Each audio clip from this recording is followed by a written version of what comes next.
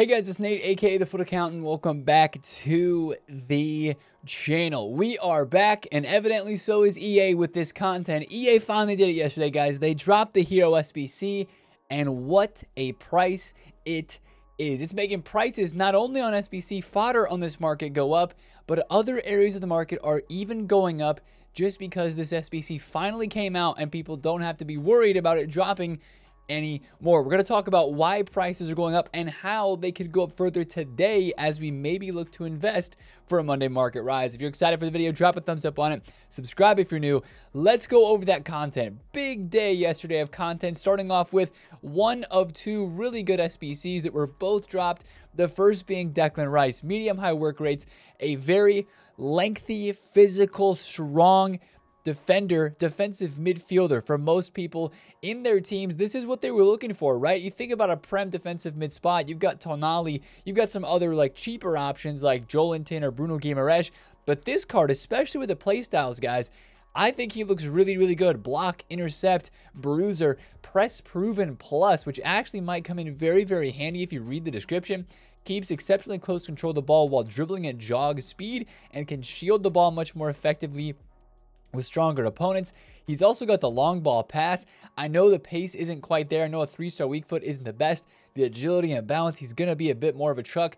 But to be completely honest with you guys, if you need a CDM, a through-and-through center defensive mid who's going to stop the ball, make great tackles, and be physical with 93 stamina, those play styles, this card, I mean, you just throw an anchor on it or something, and he's going to be really good. And to be honest, with the way this promo team looks, at 128K with fodder prices going up for the 85 and the 86 rated squads that you need for this, I feel like this card on the market would probably be a similar price. I mean, 150K, maybe 200,000 coins with the way this team looks, I think wouldn't be out of question if we take this card and think about how much it would be on the market.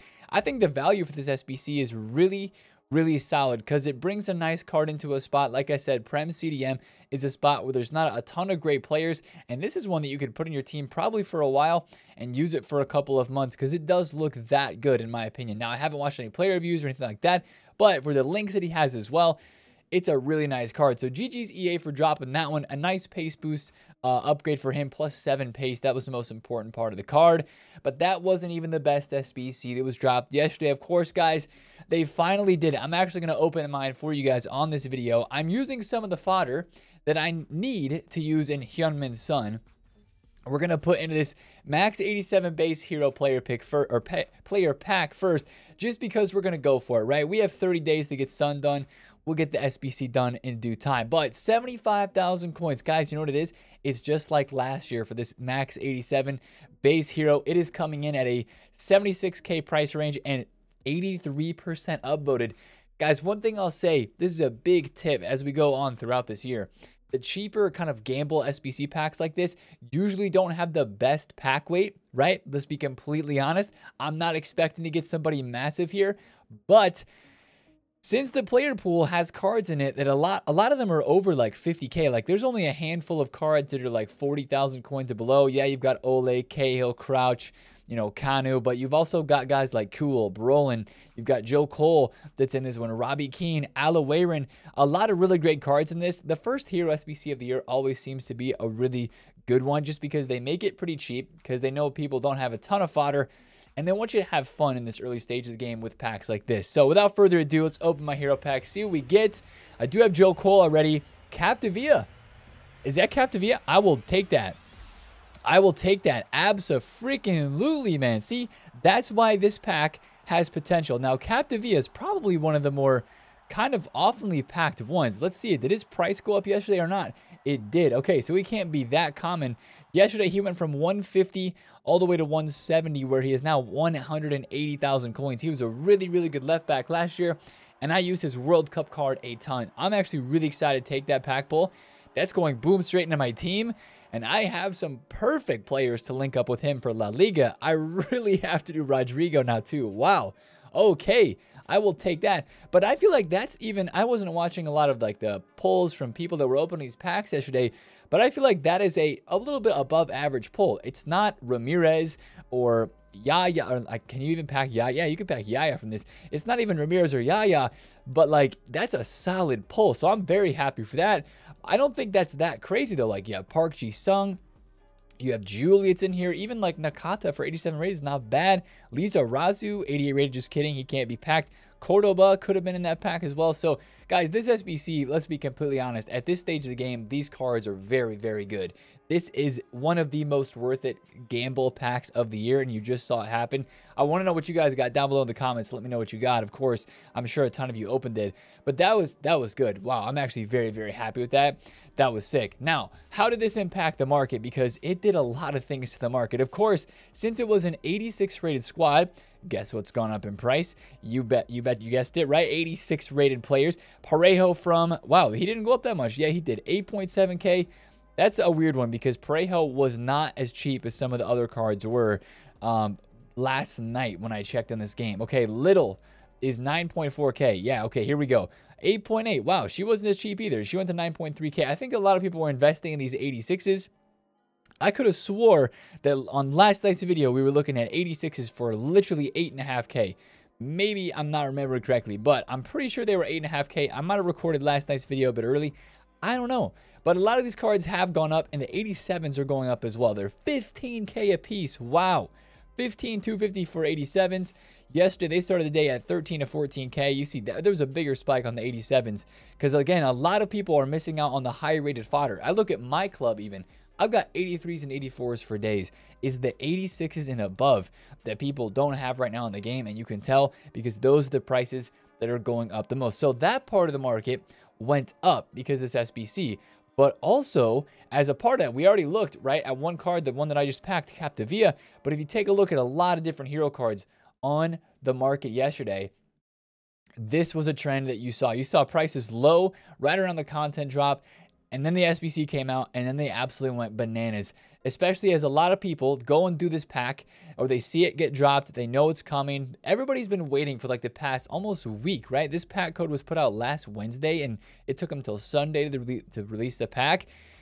It was that waiting period where people didn't probably buy many hero cards for their team because they were just waiting for the pack, waiting to see what they would get. They bought the fodder, waiting for the pack. Now the pack finally comes out. They maybe don't get what they wanted. They've collected more coins from 2 different sets of rewards, Rivals on Thursday, Champs rewards this weekend, and they go back out and they buy the one that they wanted that they didn't pack from the SBC pack. Look at Alawiran from 400,000 coins all the way to 470K. He's back down just a little bit now, but that is a common trend for all of the meta heroes. We spoke about this in yesterday's video, and even last week we mentioned that the meta heroes that don't get packed a lot, even though they may be lower rated, the more expensive ones that people want to get that they really aren't going to get as often are going to go back up in price because people will go and buy them. And that is exactly what we saw for a lot of those more meta and popular hero players. But it wasn't just the hero players, guys.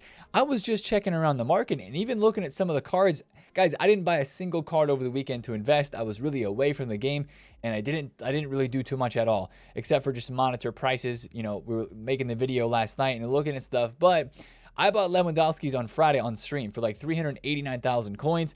And yesterday, I literally just kept checking his price like every couple hours.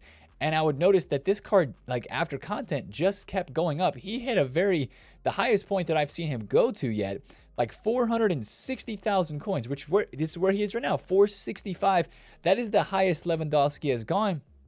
Look at Luka Modric. I know some of you guys invested in this card last Friday when he was 220K. He is now up 100,000 coins. He's 314. And after yesterday's content drop, he just exploded a bunch more. So it wasn't just heroes that took off yesterday. It was a lot of people probably selling fodder from their investments. And like we saw over the weekend when some people were selling fodder investments when the Hyunmin Sun came out, a lot of people invested in Harry Kane's. That was one of the cards that went up a lot. But the Hyunmin Sun SBC, the Leao, and the Rodrigo, people were selling fodder on Friday, even on Saturday. So we saw prices go up as people sold their investments, got coins, went out and bought these meta cards. And you're seeing that even again inside of yesterday's market into today on Monday. Joao Pedro, 310,000 coins. Ousmane Dembele, 840. He was 700K just a couple days ago. Klaus on a low tier kind of budget investment is going up. And it also goes back to some of the earlier Team of the Weeks and other promo cards as well. Haaland was 1.8 on a Friday. He's 2.1. Saka is flying. Bruno's up 100,000 coins. Osimhen's up almost 100K as well. Diaz, DePaul, all of these Road to the Knockout live cards are absolutely exploding. Some of the Team of the Week cards are continuing to go up in price. Odegaard was like 80K. He's now over 100. You know, Team of the Week 2, what cards in here are going up? Kane's starting to go back up some more now. Cancelo, Heung-min Son, inform is rising. Guys, with the prices of fodder rising, it is not good if you go back and look on SBCs. Rodrigo's 433K from scratch right now. Heung-min Son's 850, right? And he was 700K on Friday. Just goes to show you how much fodder has gone up in price in these last couple of days. And honestly, guys, even some meta gold cards, I believe, started going up in price after yesterday's content. If you take a look at a couple of graphs, actually, let's look at Militao really quick. Pretty sure Militao's gold card yesterday, yeah, at content, he was 143 or just before 143. After content was dropped with those SBCs that we had, he spiked all the way back up to 156. Pretty crazy that an SBC like that hero pack comes out, but the market goes up. And what we kind of talked about with the fodder sales and with so many people were just waiting for that SBC to come out. Since it finally did, people felt like free and released to go back out to the market and buy some cards. And I think that's why you saw prices do what they did. Now, really quickly, we forgot to talk about this as a part of yesterday's content. We got four actually new Trailblazers cards and packs, the most important of which, and probably the most hyped, is this Mitoma. And it's not a bad upgrade from his inform, if I'm being completely honest. It's a +2. He got +2s all the way across and +3 to shooting. 90 pace, 90 dribbling is a pretty solid card. I think he's overpriced. I'm going to keep it $150 with you right now. Yes, he's got great play styles. He does not have a playstyle plus, but 206,000 coins. I don't really think this guy, unless there's so much hype for him that I'm unaware of. I'm sure it's a really good card in game, and he's got a lot of hype for being very, very incredible right now in real life. The past year, basically, a lot of hype for him for sure, especially for Brighton in general. And he's got good links. Joao Pedro, he's got a lot of stuff on his side. But this card was like 180,000 coins after he was dropped into packs, and he's been slowly climbing since then. He could go up a little bit further this morning, but if I had this card, guys, I would probably not hold on to it for too long. It'll probably drop towards the end of the week, Wednesday, Thursday, as we head in towards Friday and a new promo team and stuff like that, and more supply throughout the week. So I'd be very, very careful with a card like this. But he was one of the mini release cards that was dropped yesterday, as were Dante, Gaia. Gaia might be one of the most usable lower tier cards of this promo team, but Dante, Gaia, Mitoma, and who's the last one? I forget who. Oh, Henderson, 11,000 coins. I'm noticing that in this promo team, we have like 6 or 7 discard players already, which whenever I see a promo team with a lot of discard items in it, it makes me want to club stock them, or at least one of each in the club. At some point this week, I would go ahead and do that, especially on this guy. This is an absolute mad lad of a card. 81 defense, 85. He's the best left back in the MLS by far. And if we continue to get MLS cards dropped in promos, we have 2 in this promo team, Wagner and Acosta. So I would definitely drop him in the club. I drop Acosta in the club as well. This guy cooked me in Weekend League. He's got links to Messi as well because he's Argentinian in the MLS. And he's 5-star skills, so don't overlook that card. He's pretty good. Stock one of those in the club. Stock a Guirassy in the club, and maybe a Henderson and a Carolyn Nicolai as well.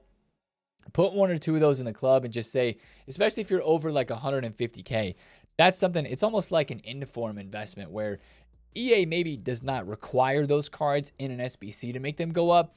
But what you could see is just those players like Wagner are one of the best left backs in the MLS, or let's say Dante goes to discard. That's a Brazilian center back at a discard price with a dynamic image.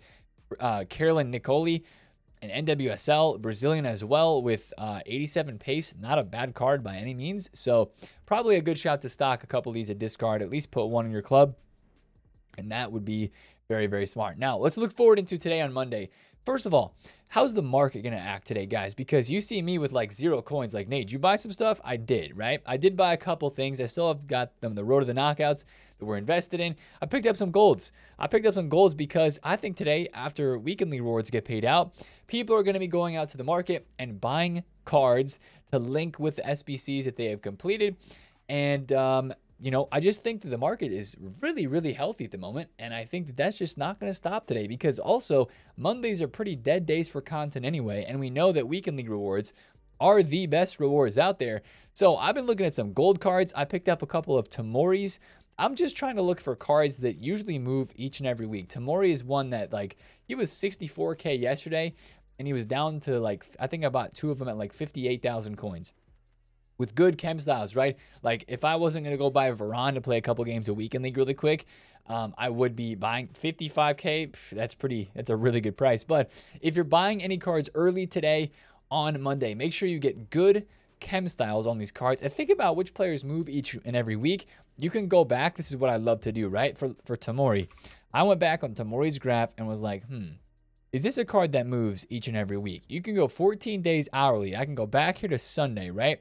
Sunday night, he got low, kind of where we are right now. This is last week, though. He was 64K.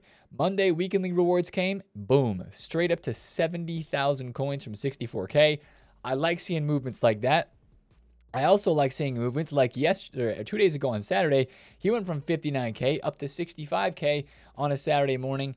Yesterday on Sunday, he didn't go up as much, but from 56 to 64, I mean, that's not a bad rise in a day. So that's a card that I'm looking at today, and I would just say Premier League and La Liga is just very hyped at the moment, but like Tamori from the Serie A with the English links, maybe for Declan Rice, people have Leao on their team. They need some English links to get Declan Rice in. So they use Tamori with him being one of the best center backs in Serie A. Anyway, that's the type of stuff I'm looking for. Meta golds today, I do think will rise up a good amount. Now, the thing is, remember last Monday, guys, we did have good content. We had a couple SBCs, upgrade SBCs that were released, the 80 plus and the 84 times 2. The 84 times 2 wasn't the best of value, but the 80 plus was pretty good. I think today on Monday, it's going to be a pretty quiet day once again. I think it just might be a day for upgrade packs. And because of that, I know we have the Team of the Week upgrade, but I'm talking like either a 78 plus double, maybe the first player picks of the year could be like a 75. I don't know what rating they did for player picks last year, the very first week. I don't know if it was 75 plus, 78 plus, but if they drop any sort of decent value upgrade pack today with all of the SBCs that are available right now, like, man, I need fodder. I do need fodder. I know you guys feel the same way. So if I were you, maybe you stock a couple cards in the club.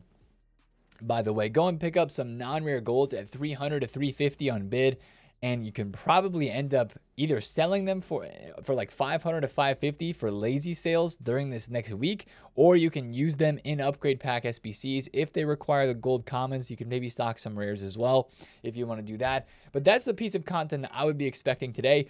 But if, in all honesty, other than that, I mean, I know we have a Blanc SBC that is leaked, but I think it's going to be a quiet day of content today, guys. And that's why if you're buying stuff early today, if you're buying stuff around the rewards time frame, looking for a rise, kind of like what I've done here with a couple of the Tamoris, right? Yeah, 58K is what I paid for. 57 with no chem style, 58 with a chem style there.